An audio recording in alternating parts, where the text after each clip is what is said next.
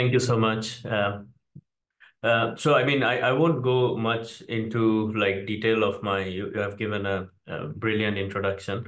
But so today, I'll give the talk is structured in such a way that I'll try to give a broad overview of what we have been doing in this space, and also not from a kind of a very sorry, more from an exploratory and kind of a data-driven and top-down viewpoint of understanding the different information feedback loops that we might have, and how can we leverage those information feedback loops in better understanding the drivers and interventions for climate justice, environmental justice as the very broad element.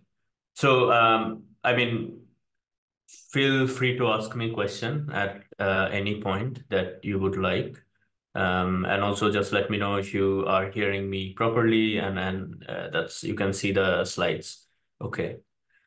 This is the broad kind of the framework that we often use in our group to understand different layers of how do we go into the environmental justice and climate justice literature, but using more data-driven approaches. And I think that's the whole basis of computational social science. So there is one is to deal with the theoretical settings of social science literature, but also try to get a sense of how different data-driven approaches can help understand those better. So this is not a kind of a replacement for the causal mechanisms that have in social science, and neither we try to claim causal roots. Sometimes you can find a lot of causal pattern, but again, you have to do more behavioral experiments to understand this. So the whole broad overarching aim of our group's work is like, how do we use different sorts of multimodal data that we say, and it can be surveys, it can be large big data from social media interactions, newspaper articles, anything that has a lot of social context into it, and then apply different interdisciplinary approaches in it. But then my broad focus until now has been on these three broad dimensions. We call it 3R. So reduction of misinformation, skepticism, and trust, and how it affects the context of just transition. So again, this is, I'm not going to give any answers to it because it's still an open question. But then the general idea is how do you facilitate understanding the different drivers in it?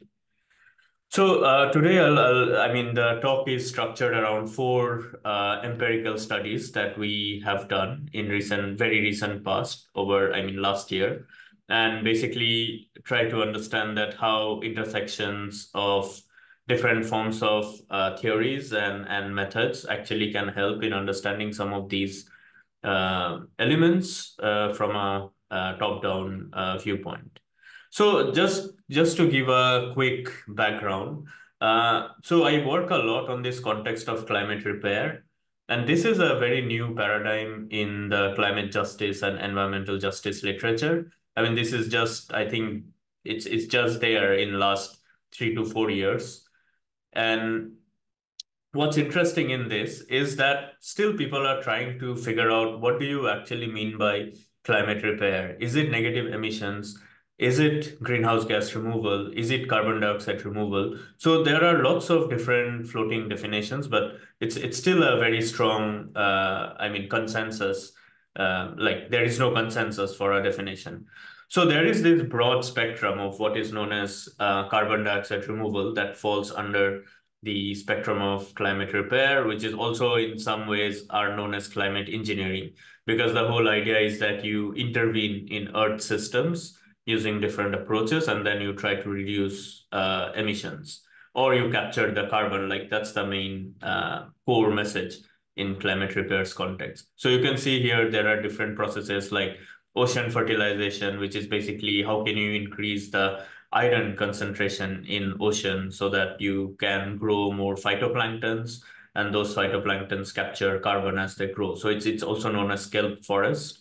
So Cambridge has a center called Center for Climate Repair, where they are experimenting with a lot of these approaches. So they do the engineering side of approach, and I do the more computational and social science approach in that spectrum. The same is the enhanced weathering. So you break down big rocks into smaller parts, and by that way increase surface area to capture carbon. The one that is quite common and well known is afforestation and reforestation. So basically you grow trees, trees capture carbon, and then you have like a carbon forest, and then you trade carbon credits. But then all of this solution, like direct air capture, which is you directly capture carbon. So one of the big challenge with this is these are very experimental. And for example, even with the most nature-based solution like afforestation and reforestation, the point is we don't have enough space to have that much of forest with the pressure of urbanization. And the moment you have forest somewhere very far from where your raw materials are needed, like for example, wood products. So it's the whole question of then how am I mitigating the carbon?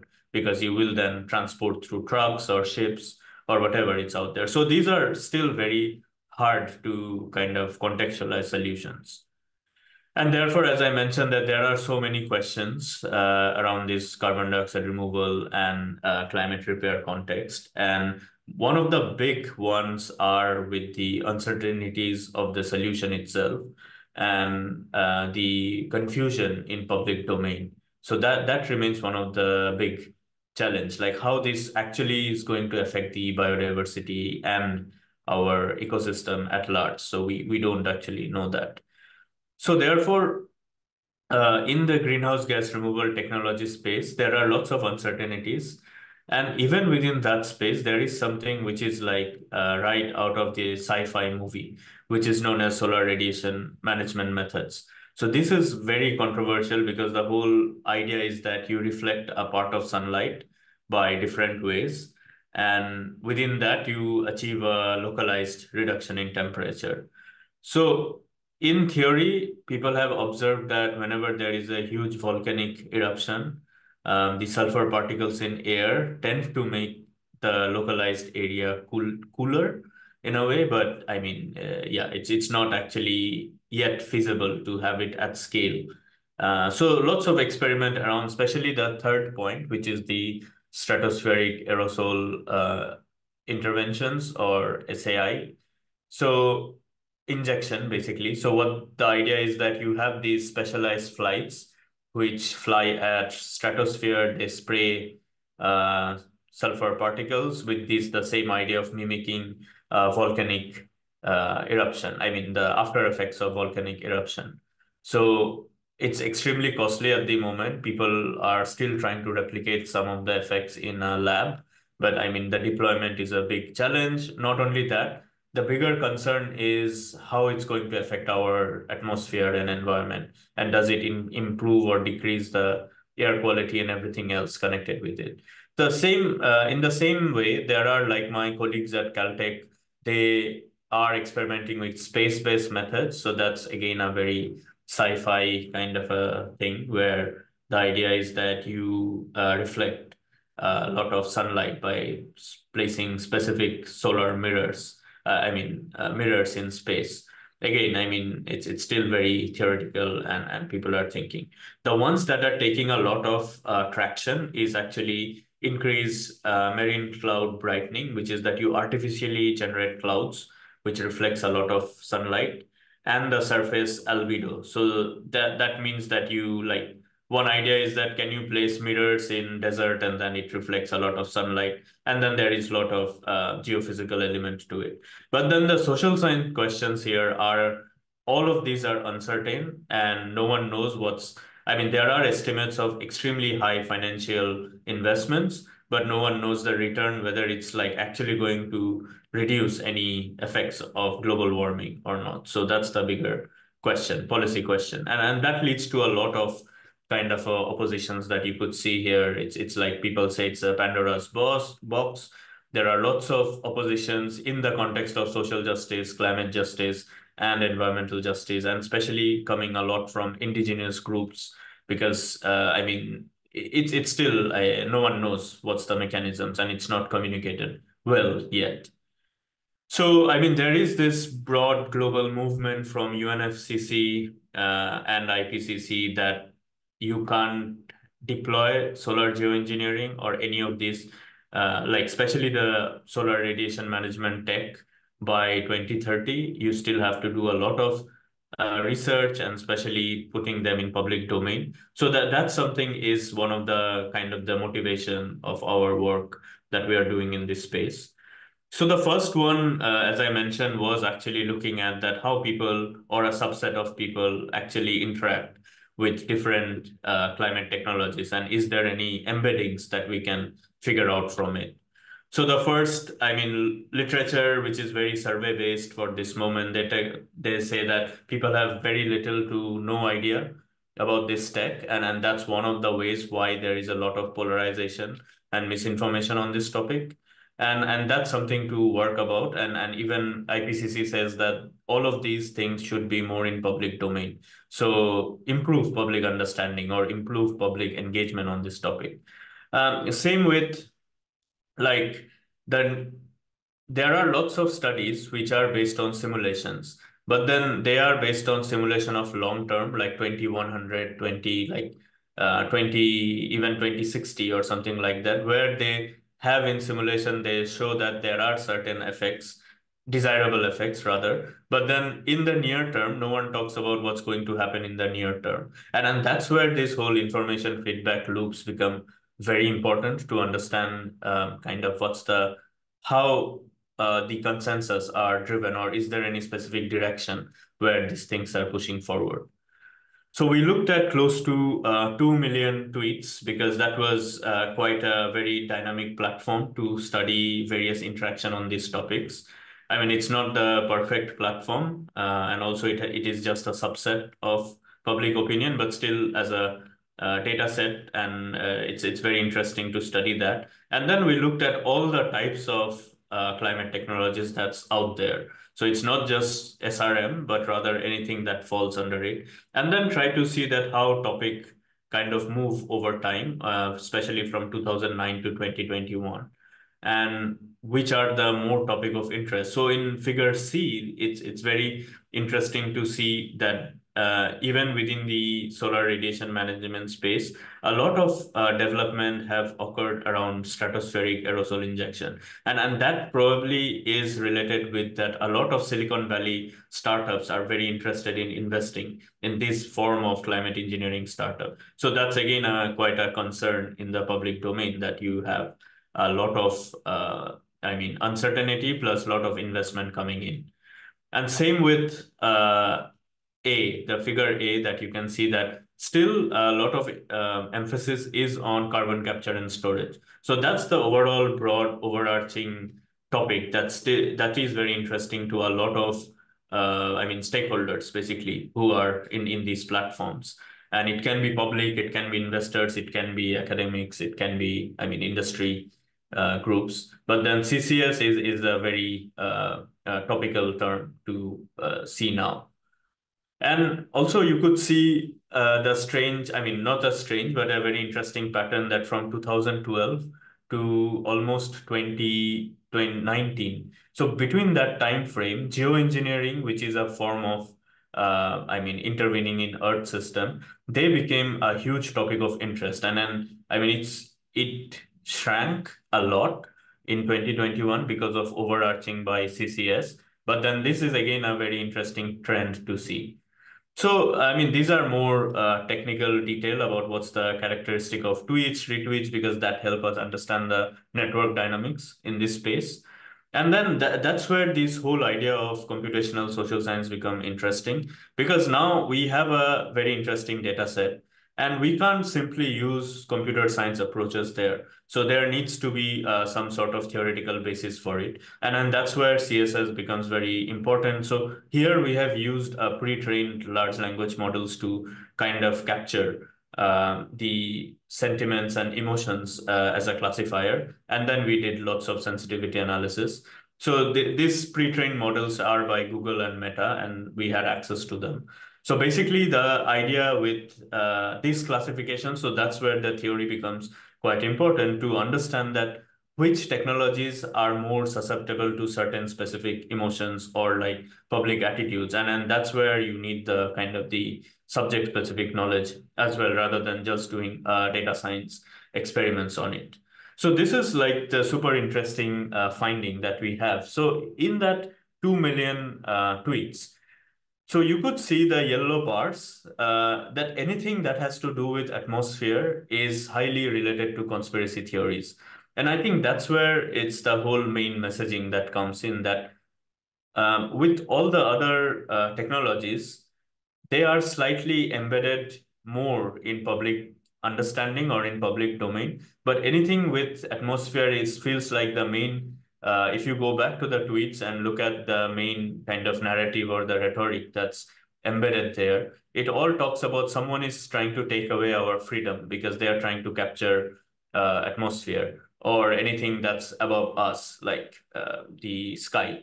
So that's the whole main core idea, that why they are so highly likely to be related to conspiracy theories. And that's a kind of a susceptibility thing that's out there. But also, you could see in the sentiment in the negative space, ocean fertilization has a lot more negative elements. So again, is the whole idea that someone is trying to capture the natural resources or nature that we have and kind of sell it towards us. So the whole idea with anyway the climate deniers is that climate change is not a big problem, but some groups are specifically trying to make it a big problem so that they can sell the solution to us. And I think that's the whole messaging also that goes into all of these space. But then the more green bars that you could see in the bar charts, basically. So anything that's afforestation, that has ecosystem in it, that has this interaction between human and nature are seemed positive, which is also, I mean, not surprising in a way, because that's the messaging that has been there for a longer time. So when you project those, all the tweets, so each dot here are a tweet, and this is known as T-SNE projection. So basically you reduce the dimension of millions of tweets into a 2D plane.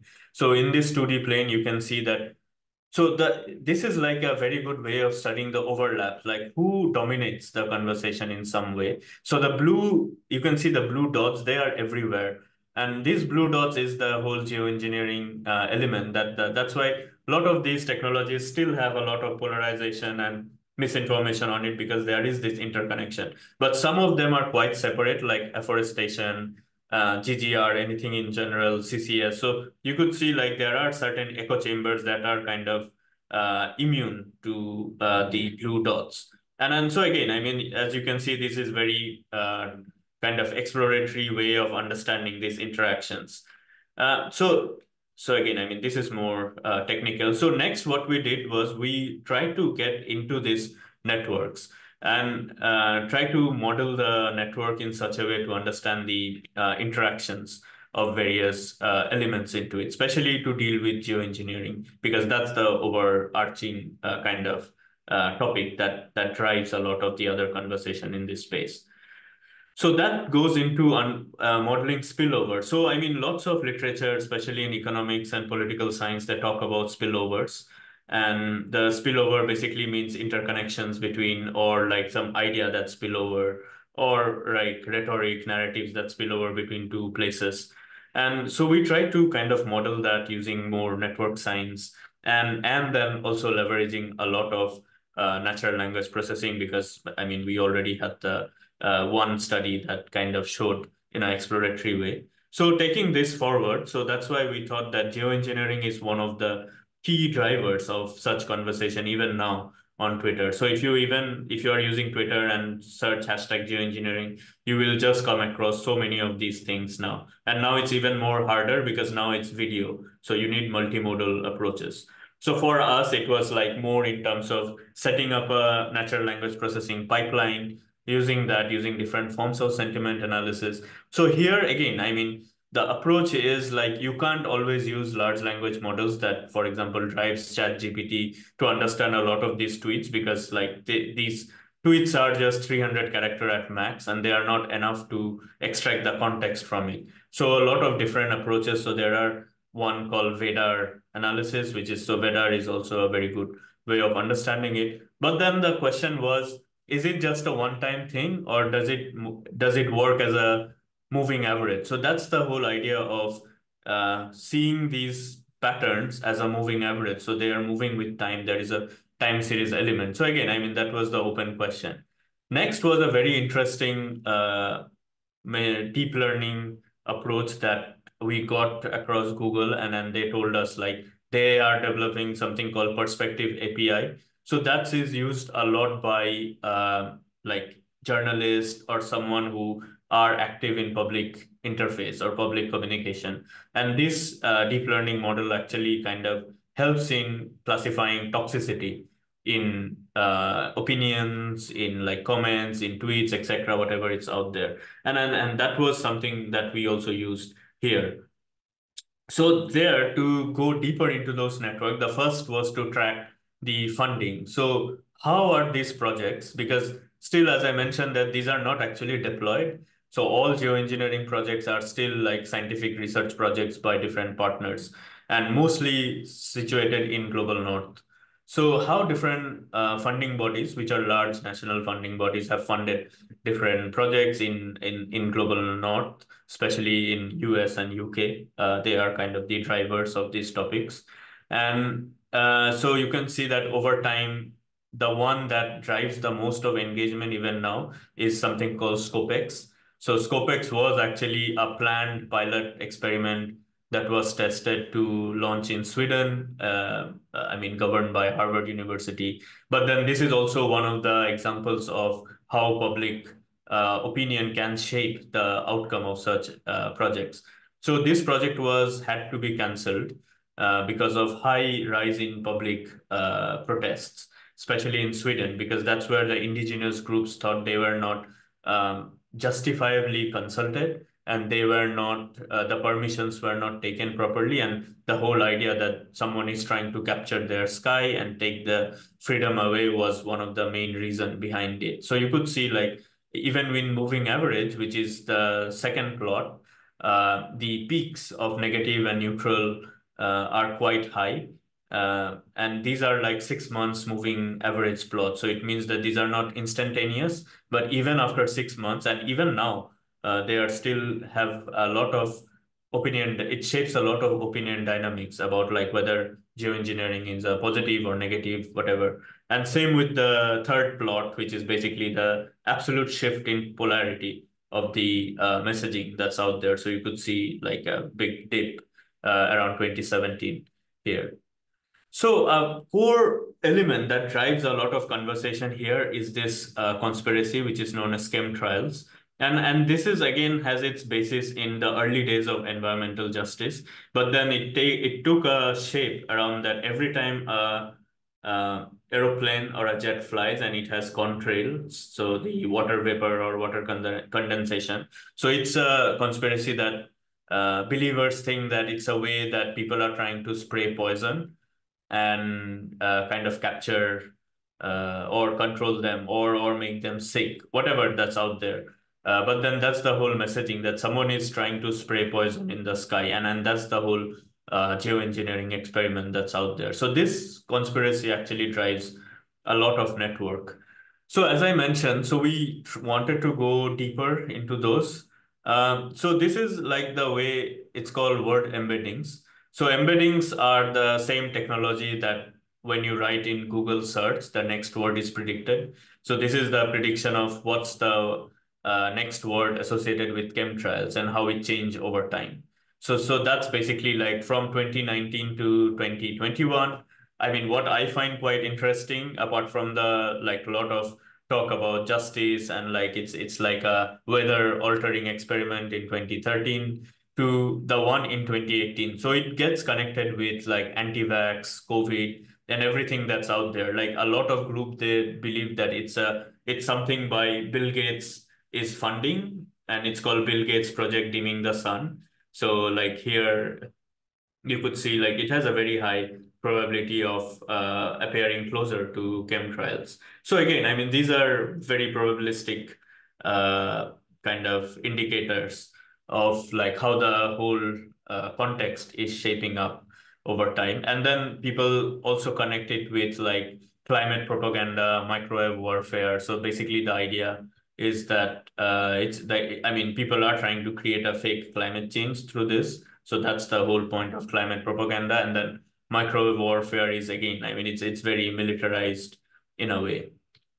So I mean, now, so that's one context that we know. The other context was, okay, let's move up the conspiracy and misinformation filter out the chemtrails. So is there any indication of genuine concern that we might find in the embedding? So that's where it gets interesting to see that a lot of kind of genuine concern are around like what happens to the biodiversity, what happens to the nature, what happens to our global mitigation efforts. So a lot of uncertainties and scientific discourse talk about that. So you apply some of these climate engineering thing. Will you move away from your promised mitigation pathways? I think that's the bigger concern, that some country will say that, oh, I have the technology. I don't want to invest in moving away from coal or moving away from fossil fuel because I can offset that using this technology. I think those are still the genuine concern that a lot of people talk about, that what happens to mitigation, or is it mitigation plus geoengineering? So that's more likely to happen because, I mean, everyone is going forward with these technologies. But then that's the whole tension in this space. So the spillover effect is basically like trying to map the house, why a person who is sitting in, let's say, kind of US or UK, they will use a hashtag India or they will use a hashtag Sweden in these tweets, which are very specifically trying to convince people that solar geoengineering is a conspiracy theory and people are trying to take away our freedom. So that's the whole spillover thing that we try to measure. So, I mean, there is a metric called eigenvector centrality, which means that how certain words, or for us, it's the hashtags, how certain hashtags are central to the conversation and they drive a lot more traction, or they drive a lot of social network movement. So using that metric, so here the size of the hashtag corresponds to the value of eigenvector centrality. So, I mean, you can see in figure A that chemtrails obviously is one of the core messaging element that people use hashtag as a connecting tool on this platform. So they are the biggest one, but also like there are certain clusters that develop. So the green one in UK is more concerned with the science element of it, that I mean, people say that there is no scientific evidence or there are not enough evidence and we need to do more science. Whereas the blue ones are pure conspiracy driven. And then that's where you can find Brexit and some of these other geopolitical elements going in. Same with Sweden, because I mean, one limitation of these tools are we couldn't do the Swedish tweets because we didn't use any multilingual models. But so even with the English, it was very specific that anyone who uses hashtag Sweden was kind of based in US, and they were driving a lot of conversation around like what Harvard is trying to do and change the entire atmosphere. Bill Gates is funding it, billionaires are doing it, and a lot of these deep state, Trump, and a lot of the political misinformation as well. I mean, as you can expect, the US is so populated by these conspiracies that it was very hard for us to create specific like clusters around that, even the network. So everything is kind of overlapped, and then they have their own smaller kind of echo chambers there. So one that was quite caught my eye in US was like this. There is a chemtrail, which we know is a conspiracy, but also there is op chemtrail, which is also driving the conversation. So both of them have different connotations. One is trying to assume that chemtrail is already happening, so oppose it. We don't want that. The other one is trying to create a more kind of a information ecosystem around that chemtrail is real and be aware of it. So that's again like the kind of a very reactive effects that we find in these networks.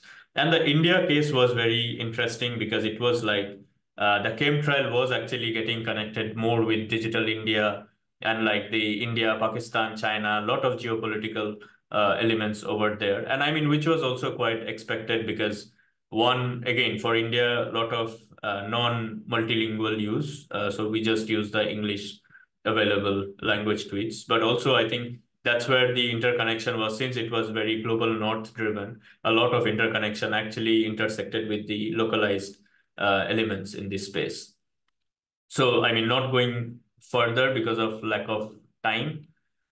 So, again, I mean, it is just the same kind of interpretation of that networks into a more cleaner form. But then here it's like the what are the highest centrality scores that we might find. And again, a lot of these are overlap with political and kind of anti-vax, COVID conspiracies as well. So that's the whole literature like tells that conspiracy tend to grow by connecting with like-minded conspiracies, and then it goes and shape a broader narrative around this topic.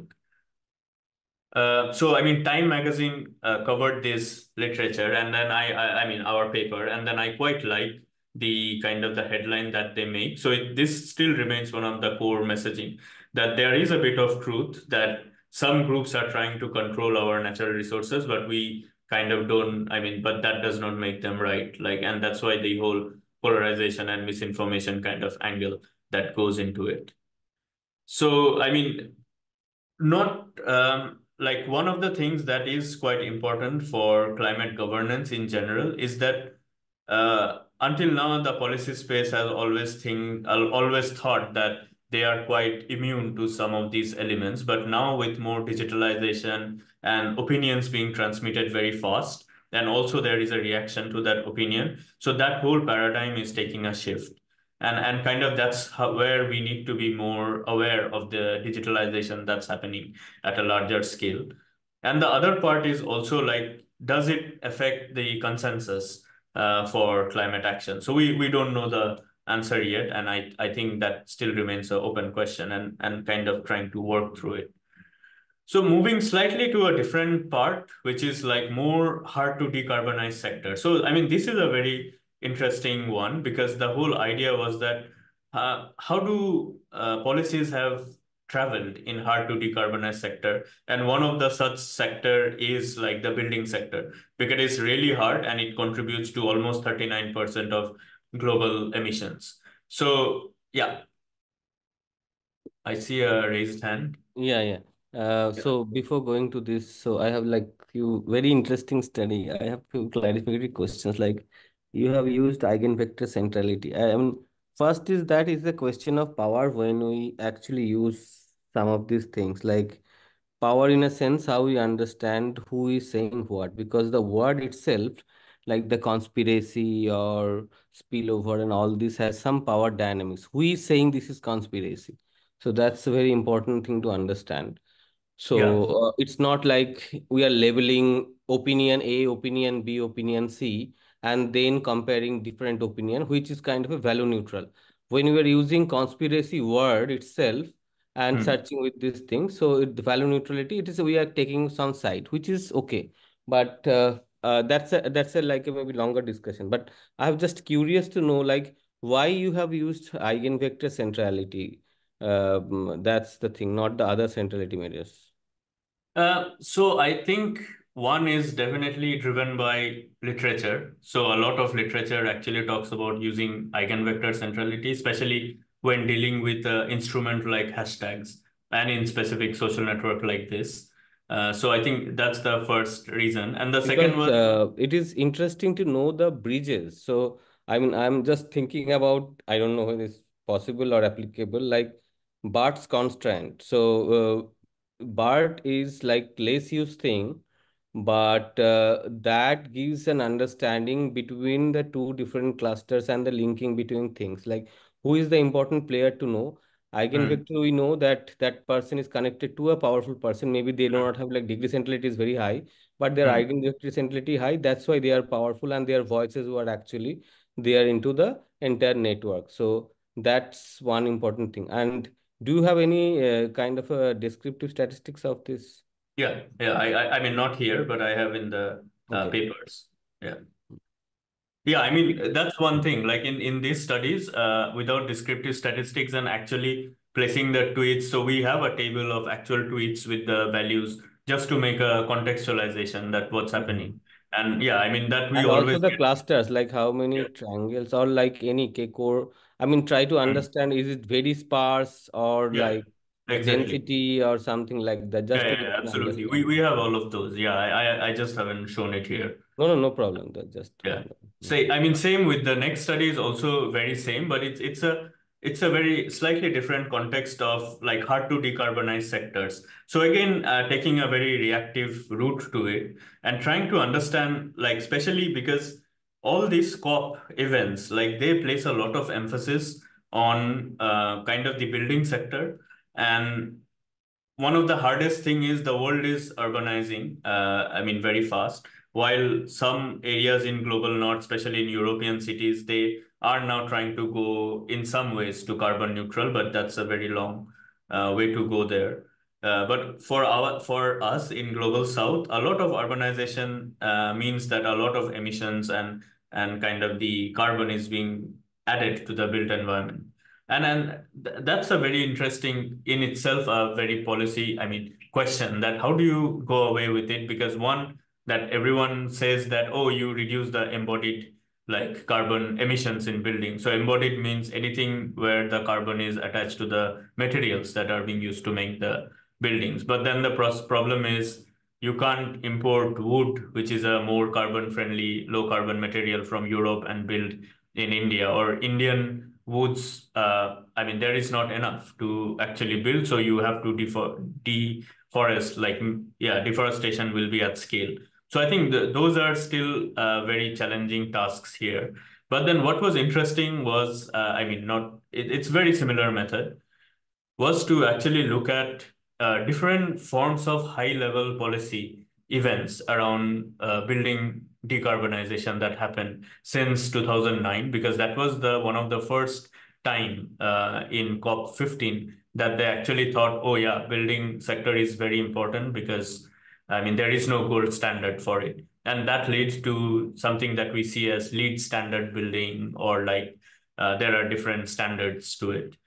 And then is there any specific effect or like any specific, again, I mean, these are observational in its way. There is, I mean, I can't say that, I mean, there is a correlation to it, but also it does not actually mean that people really like EU Green Deal, therefore they are more positive to whatever is happening in that sector. But then we do see certain patterns, like whenever there are bigger and more powerful policy body making a claim on hard to decarbonize sector. For example, IPCC released the global warming 1.5 degree report. There is a huge spike in anything that has to do with emissions and buildings. Same with EU Green Deal, because they ultimately they are certain instruments, they shape a lot of funding mechanisms in these areas. And similarly, like the one that happened in UK in 2021 was this COP26. So they had an actual very specific pavilion on net zero. And we did a lot of work on that net zero context. And the whole idea was that how do you bring in more financial mechanisms in this space? And can we have any kind of reactive understanding that what drives a lot of this conversation? And again, I mean, just going slightly back is around 2014, the IPCC AR5, they had a very specific chapter on building sector emissions as well. So yeah, I mean, again, it's the same point. There are more statistics definitely on density, edges, and nodes, but then obviously it's quite obvious that over time these get more traction and then they develop over like the networks get bigger. It's a scale-free network. So one point on that is whenever there were IPCC that connects directly to a sector, especially this kind of sector, there is a lot of traction to it. And then you could see here, like, yeah, I mean, I'm showing the table here of actually which were the kind of a lot of driving tweets, basically. So like, for example, in more recent times in N4 network, which is just for 2021, you could see one of a very interesting one was climate change is natural. We only make 5% of CO2. We produce gigatons of aerosol, offsetting our CO2 emissions. So, I mean, that's where something that's got embedded in the context of why IPCC wants to change our entire building codes and guidelines, or change the entire how the entire industry works. So that was something, I mean, these are just graphs, but then that was something we wanted to look at. And then going back into, so this is again, like one of the theoretical instrument that we have used here, it's called discourse. Um, I mean, it's tweet discourse theory. So that kind of emerged from scholars who work on climate accountability in Sweden.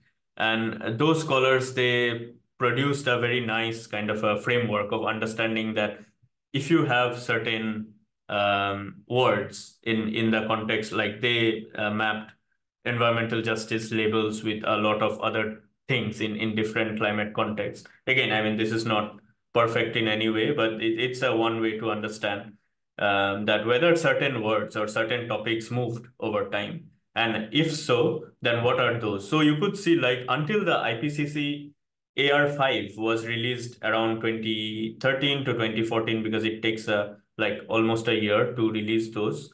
The whole black bars are the ones where you won't find any mention of any like the air pollution, carbon tax, affordable housing, healthy building, social housing, which are very environmental slash social justice topics in those conversations. But over time, when there are more engagement, especially from a very high level policymaking body, and then it creates some sort of mechanisms like financial mechanism or policy mechanism that gives indexing or gives them certain advantages to enforce those. So there are lots of like the bright colors are something that shows that they are quite central in driving that whole element. So one thing that was quite evident here was that until like even now, but then until 2012, the industry was something that was very like, especially the building and construction industry was very central to all of these. And they did not want to change the kind of business as usual that you would anyway. I mean, it's not surprising. But also with the introduction of that, you have to enforce low carbon building codes. You have to enforce low carbon certain policies across the spectrum. So again, those things like there is a slight shift in it. So again, I mean, we did not or we could not measure with this networks, but definitely that's something worth saying. Yeah. Uh, Hi, yeah, is this analysis based on specific country? No, no, this is like there is no country. It's just the entire like whatever Twitter gave us in the entire Okay, cross section. Yeah. all right. Thanks. So, and I mean, this is the last. I know I'm slightly running out of time.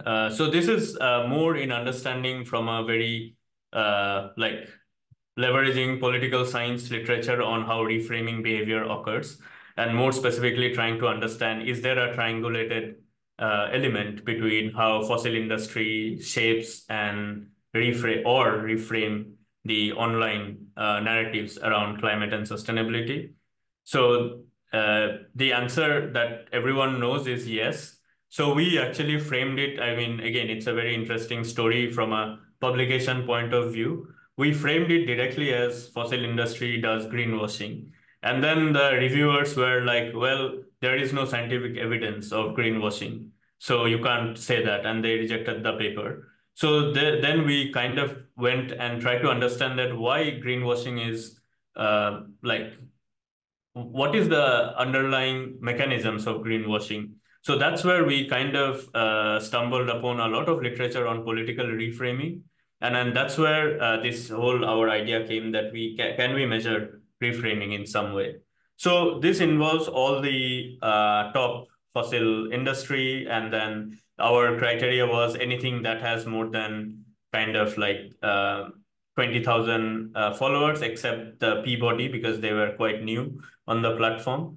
And so these are the global accounts of this firm. And because they have a lot more reach, like for example, the total followers in that, if you just do a social network analysis, that is close to 1.6 million in total, but now it's even more.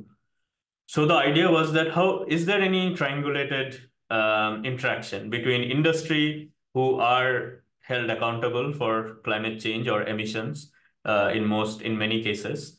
The second is the ones who oppose them through policy. So that is the IGOs, intergovernmental organization or through more grounded action, which is the non-governmental organization. And again, the choice of these firms, especially in NGOs and IGOs, were just by the follower base. So anyone who has more than 30,000 followers in their global accounts. So this is again, I mean, it's a very interesting analytical framework that we had, because I mean, one is that you have to do NLP, that's fine, but then how do you measure triangulation? So that's where we took inspiration from macroeconomics. So in macroeconomic, if we treat these tweets and the engagement as time series data set, so that's where you could do a lot more with vector autoregression, because that kind of gives you an idea about the whether there is a push and pull between certain topics or between certain themes. So that's exactly what we try to do here. So I mean, this is just a representation. And then we also try to look at whether there is a effect of any exogenous variables like stock market and extreme weather influence. So, I mean, there is a literature who shows a weak correlation with some of these social media interactions between stock and also climate change. But again, I mean, these are very, yeah, we did not find any strong evidence of it, and which is also quite aligning with the literature.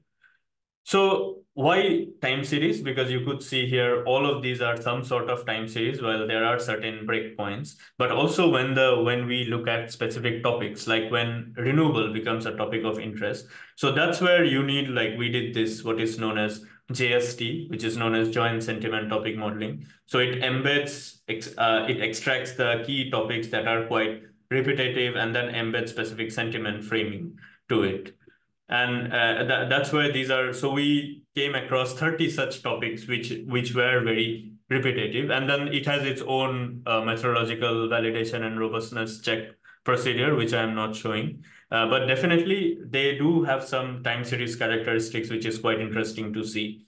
And then that's why we kind of formulated 3 hypotheses to test, in a way that stakeholder with more ability to direct conversation will direct the topic in their domain of expertise. So that's basically trying to test whether fossil industry have a more holding on climate and sustainability topic just because they are in conversation or with IGOs and NGOs in place. And then that's exactly the second element, where whether they are more successful at redirecting. I mean, because that's something is directly related with greenwashing. But I mean, again, this is one step before anything that happens in the greenwashing space and the exogenous tests. So this is the overall kind of so we extracted 30 such topics which are very relevant in this space. And you could see in the x-axis, sorry, on the y-axis on the other side, is that the negative, neutral, and positive sentiment embeddings. So, I mean, what is more important is just look at the lighter colors, because that's what is like different groups are very concerned about, and they kind of repeat a lot in the data corpus, basically. And so like one of the things that very popular in fossil industry space is air pollution, and the second is media engagement. And I mean, there are certain elements of like a lot of PR activities that goes on, which is also quite understandable, because like we looked at the global accounts and then they are very specifically PR machines of this firm. So when looking at the VAR, which is the vector autoregression, so one of the mechanisms like that drives VAR is known as impulse response function. So it means that if you give a shock of one standard deviation to certain variable, what is the response to it? So all these dots that you see, so dots are the actual coefficients and the lines are the error bars around it. So we see that industry's influence of NGO is very, I mean, it's not pronounced, apart from places when there are topics that are associated with IPCC, climate action, protect biodiversity, and like praising corporate sustainability, promoting company website, etc. That's all there. And same with whenever NGO kind of influences the industry. So again, I mean, and sorry, just one note is, so these are all significant coefficient. So we removed all those that are non-significant. So therefore, you would see a very less interaction effects in it. So an NGO kind of influences a lot of the terms around whenever there is like industry support STEM. So that's where they also turn on their kind of the whole messaging machinery that this is something you are trying to avoid from the main use of divestment and some of these topics. And IGO is very specific that you would also expect that on climate action, renewables, anything that has to do with a lot more policy instrument and action. So like Stop Excel pipeline is something that very much kind of triggered by IGO's interactions with the industry. And so for stock, as I mentioned, like there is no industry specific influence I mean, the idea is that we already know that Twitter engagement is kind of very weakly related with anything to do with stock, but still we checked just to see whether some of these topics actually influence some of them, but they are very weak. So you could see that they are extremely close to zero in most of the cases. And then for specific extreme weather events. So again, I mean, why this four? Because like that's what I could get the data on in a public domain. So like, for example, in drought, there is very less influence. Uh, I mean, these things are kind of very weak in general. So only the hypothesis one kind of makes a statement that there are certain topics which kind of triggers the mechanisms of communication or reframing from the industry. Other topics are very weak, or at least the data that we had that showed these are quite weak in this space. So yeah, I mean, all of these are experimental that you could see. We are not trying to prove any causal relationship or just kind of scratching the surface from a very data-driven point of view. One challenge that I often face is this is a very niche and growing like theme. So reviewers have their own understanding. Like some understand it from a very sociological point of view. So everything that I said kind of make no sense and they will reject it. Some are very data driven, so they look for more robustness, and by that you reframe the entire study. So I mean, yeah, it's an ongoing experiment with how do we kind of place the messaging very well. And I mean, just one learning that we had is that aim for the topmost journal because sometimes they understand the niche element of it. So therefore, we kind of like try to aim for nature and nature portfolios in a way, because even if it's rejected, they give good suggestions on what to do or what's the main negative point in such study design. So yeah, that's it from me.